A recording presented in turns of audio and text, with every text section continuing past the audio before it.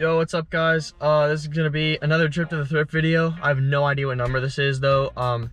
I came up to Canton today, going to the Goodwill bins. I don't know what the procedure's like in there. I did read the sign, it says you have to wear a face mask. I only have this one that my girlfriend left in my car, so I'm gonna have to use this, but I'm excited to go in and start thrifting again. So yeah, let's get right to it. So we just got out of the bins. I'm gonna go eat and come back. I was only there for like an hour. I really don't like the setup they have going. Basically there's like less bins and you can't like go into them until everybody's done putting stuff out, so it just makes it a little harder. But anyway, I only spent $11.42 and I got some really good inventory, so let's start going through that. First up, I found this nice vintage Aeropostale like denim jean jacket with the Sherpa lining. Aeropostale's a really bad brand for resale unless it's like something cool like that, like a vintage piece or like something denim or Sherpa line, so those all work together, and that's probably a $25 piece. Next up, we have these American Living swim trunks. The only reason I picked these up is because they're new with the tags. They had an original $45 tag. I don't think I can get much for these, maybe 10-15 bucks. Next, this one's super cool. I forget what it was, but it was Cash Luxe. Cash Luxe is like a type of thing that Christian Dior makes, and Christian Dior is a really good brand. This is a really small scarf, but this one will sell for at least like 20-30 bucks, so this is a really good pickup. Next up, I found these True Religion World Tour denim leggings. True Religion is a great brand to look out for. I don't know exactly what the comps on these are, I just picked them up when I found them, but I've sold True Religion jeans for upwards of like $80-90 before, so this is a really good pickup. Next up, we have this vintage plaid flannel. I know it's vintage because the artist who made it, I don't know who it is, but it's from 1995. There's no tag in it, but I'm just gonna list it as vintage plaid flannel. I don't know what the brand is, but we're gonna see what we can get out of this. I think they can probably get like 20, maybe 25 for this one. So this is also a good piece. And this is the first thing I actually found when I was in there. It's this vintage LL Bean. It's a very, very basic white shirt for women. I don't know how much these go for, but I paid like nothing for it, and I've always done good with vintage LL Bean. And then we have this ODO. It's like a silk dragon shirt. These actually had good comps right around like $20-25, and they were selling pretty quickly, so I'm happy with this one. This is a kind of a really cool shirt. I never would have looked this up if it wasn't for this pattern. Then we got this Hailstorm 2016 tour shirt. These were going for like 15-20 bucks. Then another simple pickup is this Levi's plaid flannel. I like this one because the colors. This is a new one, so it's not vintage. It won't sell for great money, maybe 20 bucks, but that's a good flip. And then we have this vintage Carnival Cruise Line t-shirt. This one's cool. The comps on these were anywhere from like 15 to 25, but I just thought this one was cool, so I picked it up. And then last but not least, we have this vintage Hayband button front shirt. I was looking these up, and the ones that looked similar were listed as disco shirts. So that's probably what I'm gonna list mine as, but these were going for like 20-25 bucks, so this is also a really good flip. So yeah, I'm gonna go eat and I'm gonna come back and we're gonna do another haul after that.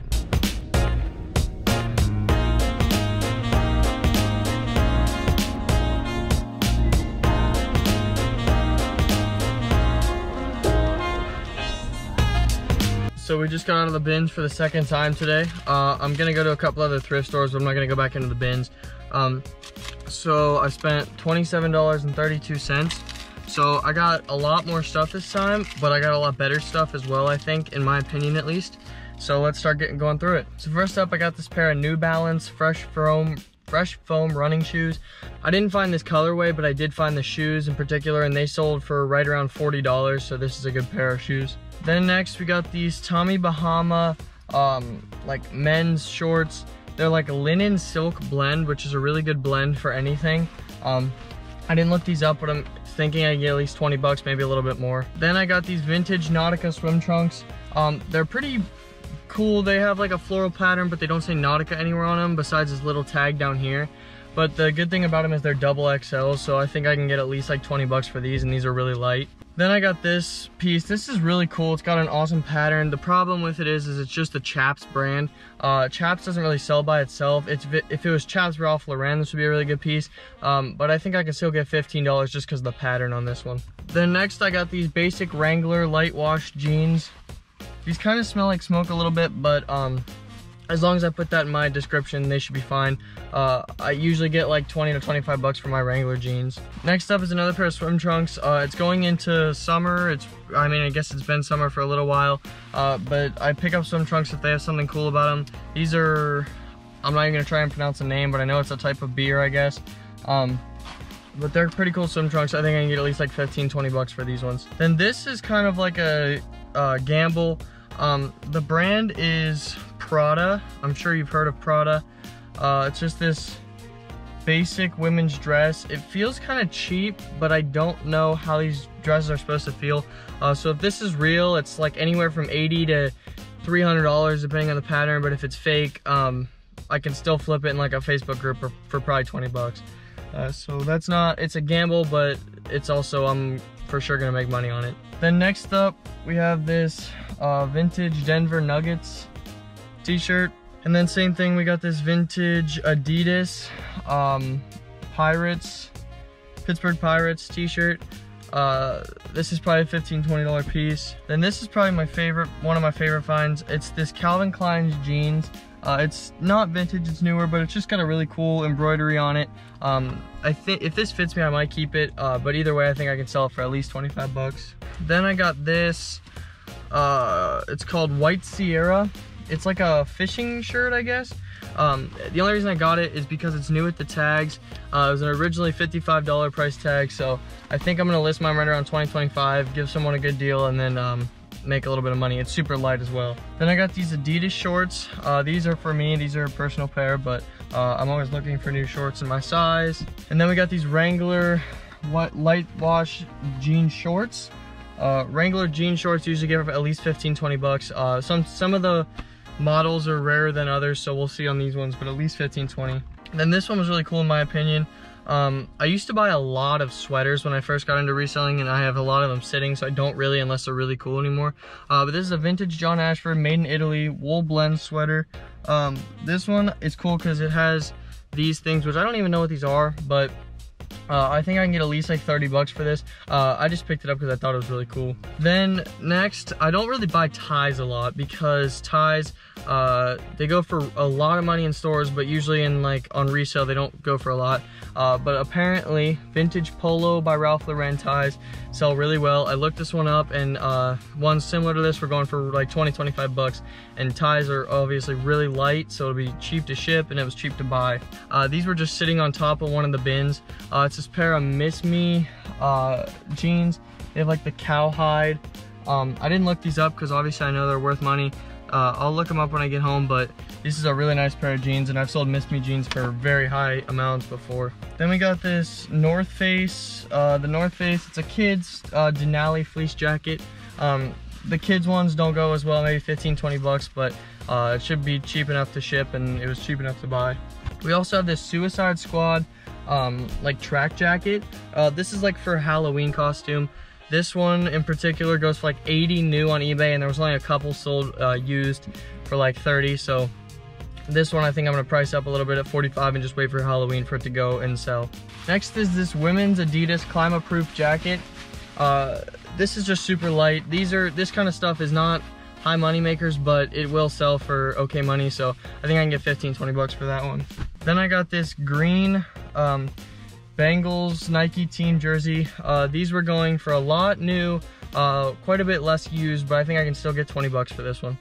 And then we got this vintage Indiana Hoosiers t-shirt. This is not big money at all, but maybe 15 bucks to the right person. And then this, I actually got when I was checking out. I saw it in one of the hard good bins. It's this vintage Champion XXL track jacket with a spell out down the sleeve. These go for not a lot of money, maybe 20 to 25 bucks, but with my experience with vintage Champion is that it sells pretty quickly. And then we got this NHL Reebok hockey jersey. I don't know this team, obviously it's New York, but I don't know what it's called. So I didn't look this up, but usually my kids hockey jerseys go for at least 20 bucks. Some of the rarer teams, jerseys, sizes, that kind of stuff goes for 30, 35 bucks. And then last up, we have this really nice Michael Kors beanie. I would have picked this up no matter what, but this one just happened to be new at the tags, and it was originally $88, which is mind-boggling to me. But I didn't even look this one up because I might just, if it's not worth anything, I'll just keep it. But I'm sure I can get at least like 20 bucks for this. And this is a super cheap hat, or super light hat, so it was easy to buy, and it'll be super cheap to ship as well. But anyway, I'm gonna go to the other thrift stores. I don't know if I'm gonna film there or not, but if I do, I'll throw it in the video. And then if not, we're gonna just go home and start listing the stuff.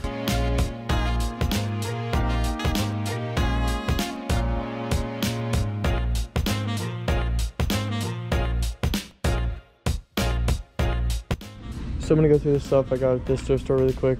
First off is this gold Notre Dame sweater vest. It's like a half zip sweater vest. It's only 99 cents, half off, so it's 50 cents. I think this is at least like a $20 piece, so this is a good one. Then we have this vintage Cozumel Island t-shirt. Again, only $1, so this is a good pickup. Then we have this basic Jordan tee. It's nothing like your first, 1991. It's again Jordan on the sleeve in there. It's half off of $4, so $2.